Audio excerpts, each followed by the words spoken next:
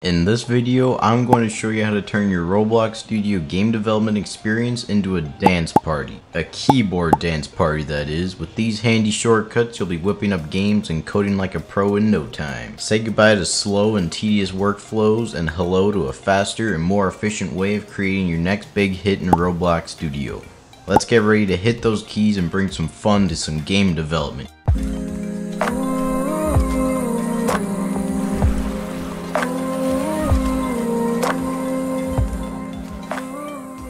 Anywho, back in Roblox Studio, I'm going to go over a few keyboard shortcuts here. Hi, Rusty from the future here. Keyboard shortcuts are kind of like secret codes that let you do things on your computer faster.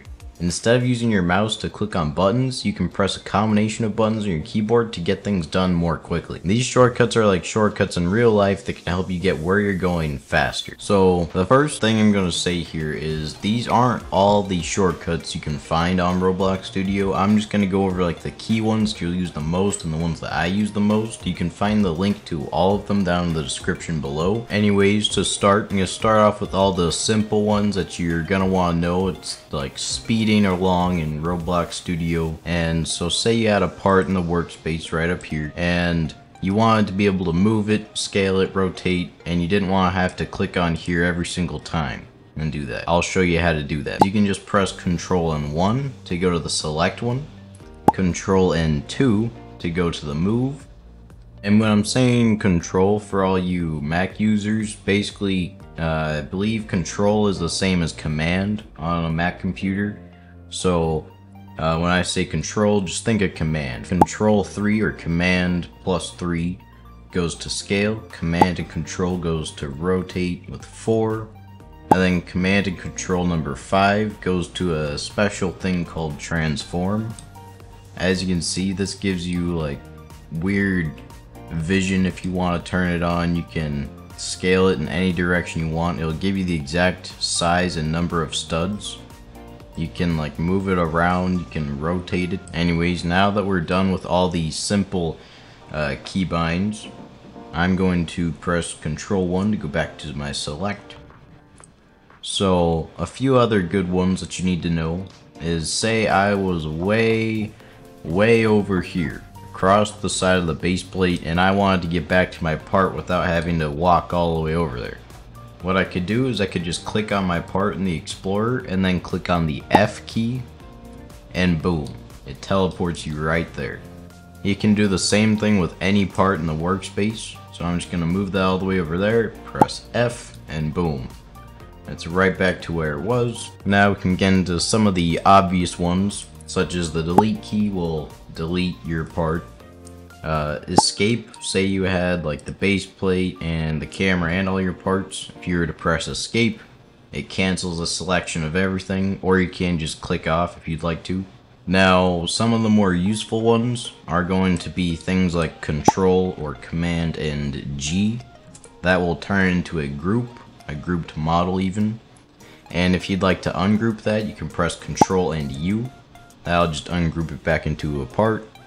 And another thing you can do is, in case you accidentally did something you didn't want to do, like say I grouped this part again, I could press Control or Command and Z, and boom, it'll go back to its normal because I just undid the last action that I did.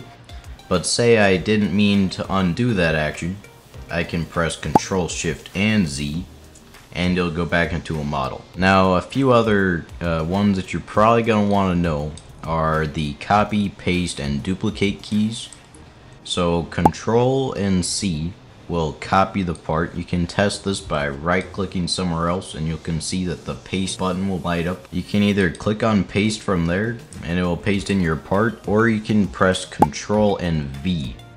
That will paste the part right on top of the other one, and you can just do that infinitely. Now, I have all these parts in the workspace. Instead of clicking on each individual one and deleting it, well, what I can do is press Control and A, and it'll select every part in the workspace, and I can just press on delete, and boom, it's all gone, just like that. So that's useful if you ever want a blank slate or want to restart on something. And now let's get into some of the more useful parts of Roblox Studio. So say I had this nice part right here But if I put it in the air and then run the game, you'll see it will start to fall. And that's because it's not anchored. Now instead of going all the way over here and pressing on the anchor button right here, you can press on Alt and A, and as you can see, it immediately anchored that part. Another cool thing that you're going to want to learn is the tilt and rotate keys. These ones can be pretty fun to mess around with, such as like Control and R.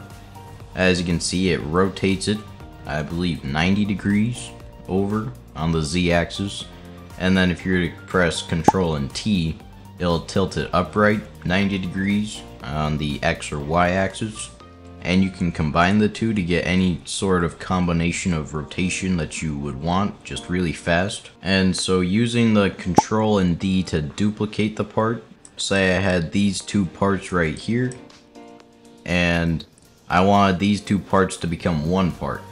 I can grab both of these, or press Control and A to select all the parts, and then I can press Shift, Control, and G, and as you can see, that will be made into a union, and this is now one part. Now if I wanted to negate this part, I'd need to say Shift, Control, and N.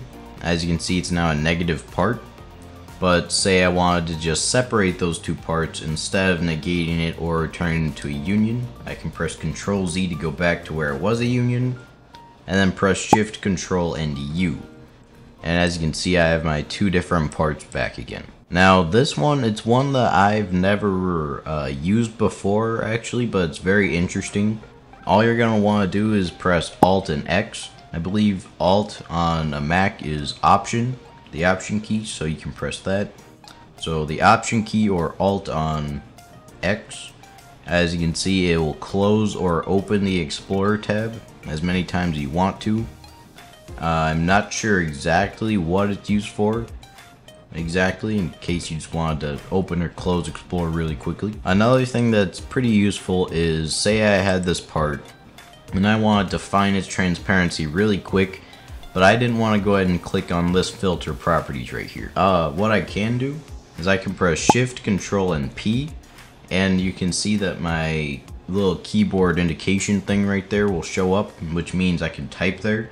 So I can just search for our transparency just like that, and it's easy. So I can do that with any part. What I can do is I can open up the Explorer with that other keybind, click on a part here, and then do Shift, Control, and P, and now I can search for the transparency of that part. So I think that's all the keyboard shortcuts that I've lined up for you guys today. Remember, you can go into the description down below, click that link, and go ahead and grab the rest of the shortcuts if you'd like to learn more about this. Thank you guys so much for watching. If you enjoyed this video as much as I did, make sure you subscribe. Anyways, till next time, enjoy your coding, enjoy your keyboard shortcuts.